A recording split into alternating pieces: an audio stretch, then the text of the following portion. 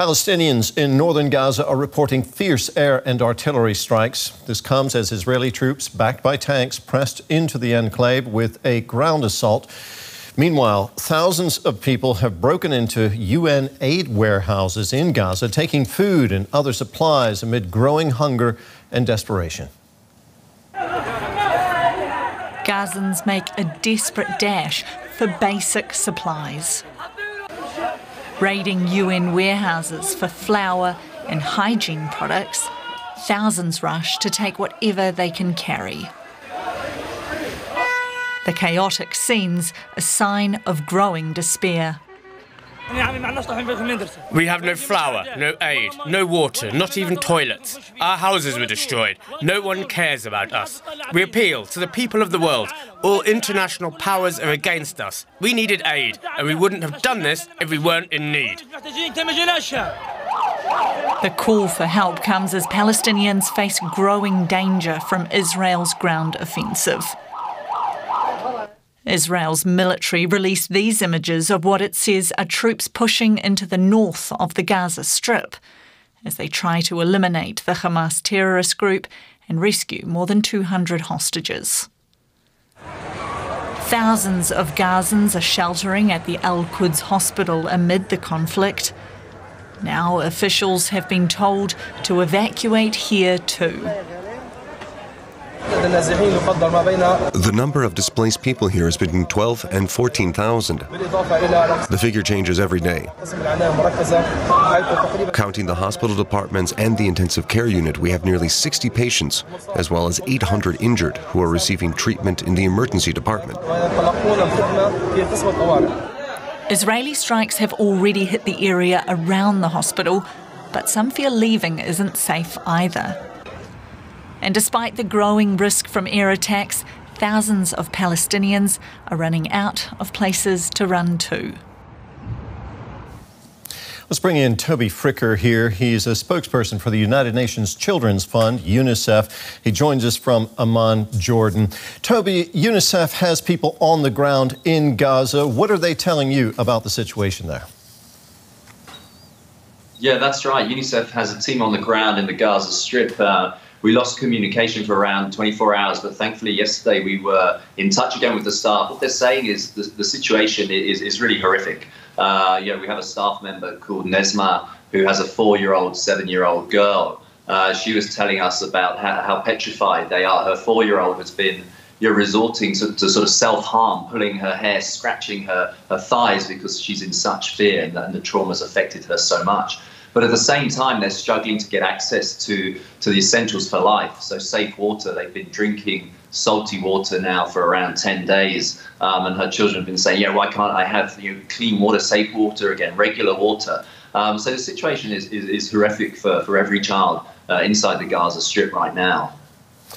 There's a lot of concern, Toby, about what's happening in Gaza City, particularly at the Shifa and Al-Quds hospitals. What can you tell us about the situation there?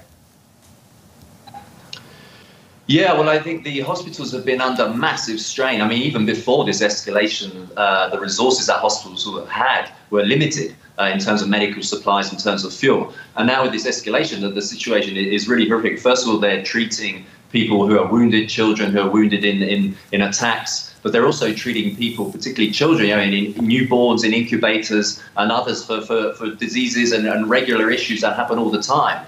And now we're extremely concerned from what we hear about the situation. Under the international humanitarian law, let's not forget that healthcare facilities are protected. And that's absolutely critical at this time, as the World Health Organization and others said, moving anyone from any hospital is essentially a death sentence. A UN General Assembly resolution has called for an immediate ceasefire. That's among growing demands for a humanitarian pause in the fighting. Do you believe that we will see the opening of humanitarian corridors anytime soon?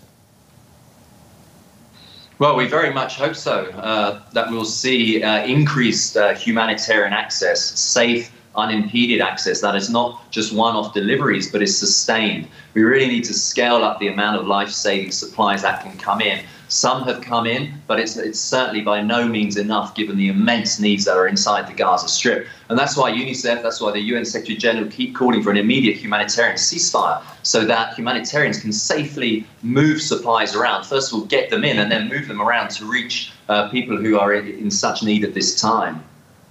The focus of your organization, of course, is children. You described to us an anecdote from one of your employees on the ground there.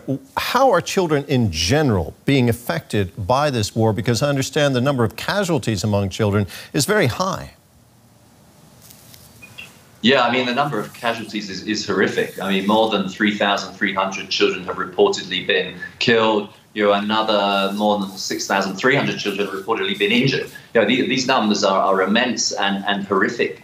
So first of all, what people are trying to do is protect the lives of their children. The staff member I spoke about, Nesma, she's been, her first priority is to protect her children's lives, understandably, of course. But she's also trying to do a humanitarian job, to support other children, to support other families who are also having massive needs. So the situation is really horrific. And then there's the access to services, to health services, to essential service, to that safe water that we spoke about. It's so critical to keep children alive, and that's where we're at. It's really about life-saving work. Toby, thank you very much for taking time to talk with us today. That was Toby Fricker, spokesperson for UNICEF, speaking to us from Amman, Jordan. Thank you. Our correspondent, Rebecca Ritters, has the latest now on the Israeli ground offensive from Ashdod, close to the Gaza border in southern Israel. It's very, very hard to get access, impossible to get access, but very hard to know what's happening on the ground in Gaza. We've been witnessing, or hearing at least, a lot of the second phase of this war, this expanded ground invasion. We know that that's continued to expand. The Israeli military telling us again this morning that they're bolstering and expanding the scale and scope of this ground invasion. But exactly what's happening on the ground is very, very hard to verify. We're getting piecemeal bits of information. It seems to appear, or there are reports, that Israeli military ground forces are now around about 3 kilometres inside that periphery of Gaza, and there's hand-to-hand combat going on. We've heard that there was rather a big battle around the Erez crossing, but we don't know anything about numbers. The Israeli military saying that they targeted many Hamas militants, but seeing in some of the Palestinian Telegram chats, that also some soldiers were killed as well. But as I say, very hard to verify exactly what's happening on the inside.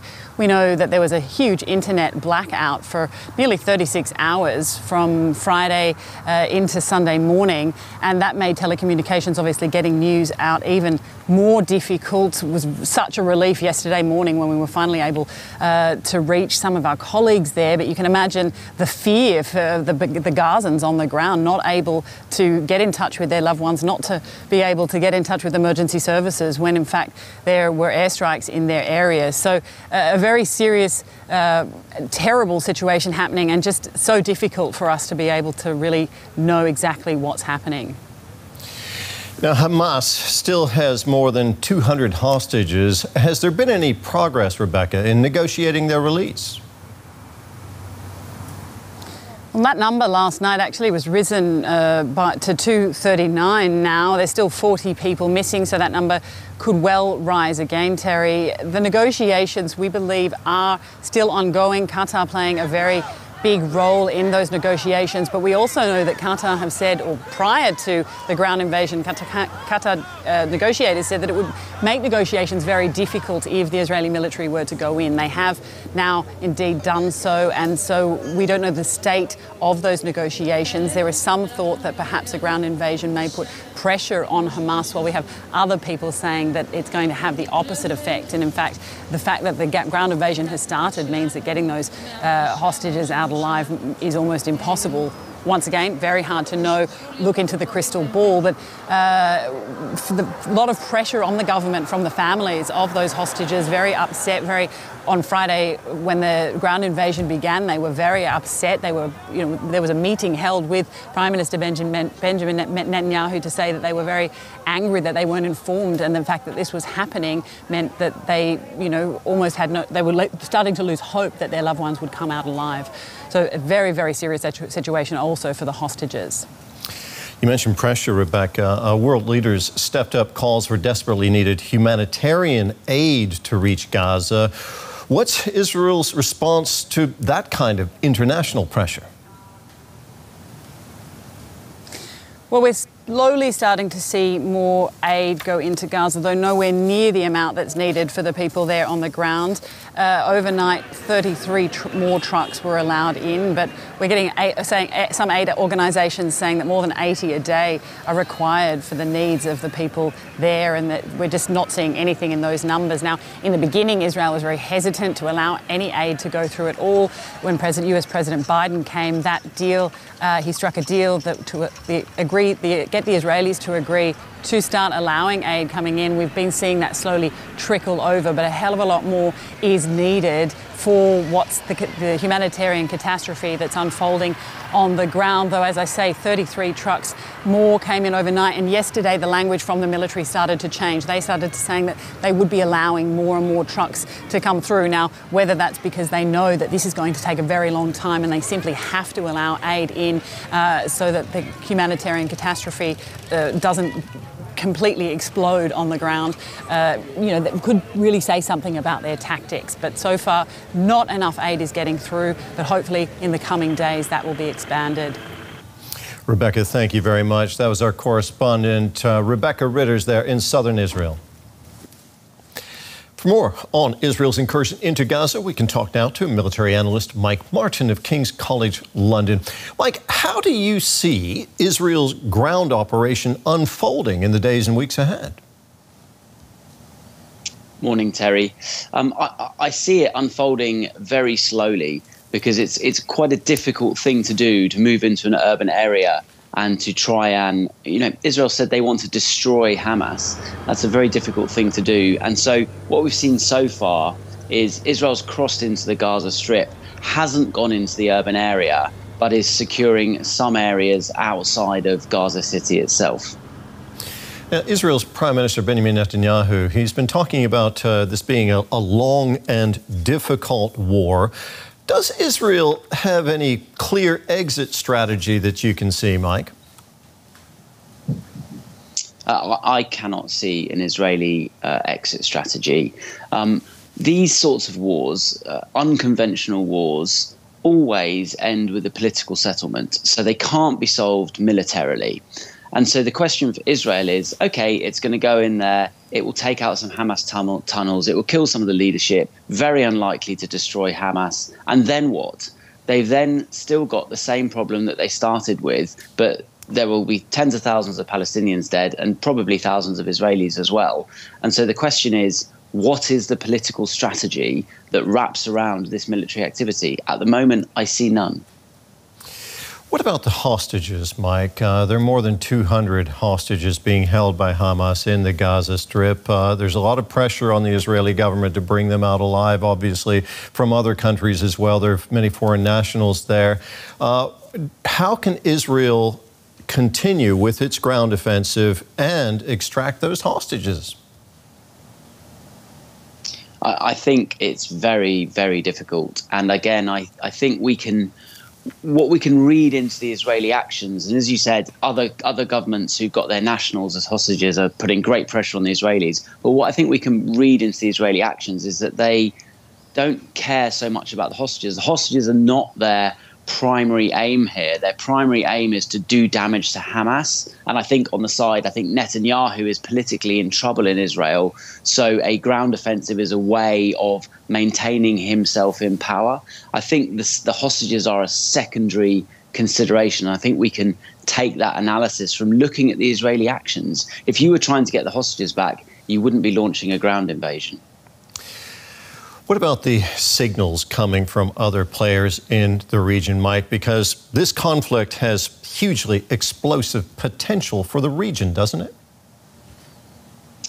It does. And, just over the last few days, we've seen Erdogan of Turkey making comments to crowds in Istanbul about going into Gaza. I mean, obviously, this is rhetoric. Iran as well, with its proxies, Hezbollah and others in the region. So it does have great potential and really what the problem will come is a mistake. Somebody will make a mistake. There's so many players. The situation is very ambiguous. It's hard to tell what's going on. We saw that with the strike on the hospital last week. But fake news whistles around all over the place. And in those environments, it's very easy for someone, Iran, America, Israel, Turkey, to make a mistake. And then they've committed themselves to a much bigger conflict than hitherto. And that's the problem that we face at the moment. Mike, thank you very much. That was military analyst Mike Martin. Thank you.